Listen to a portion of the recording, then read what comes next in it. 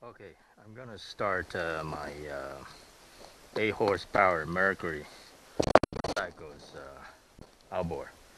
And the way you do this is you plug this in, and you can see this one should go here, and there's a growth in there. So this clip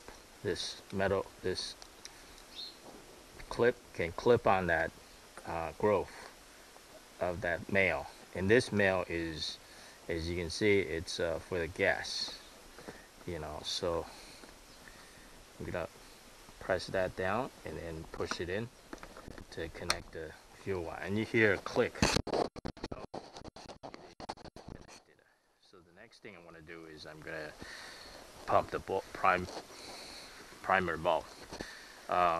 This is the high throttle, and when you push this down, the motor will crank faster. But before I do that, I want to show you the inside.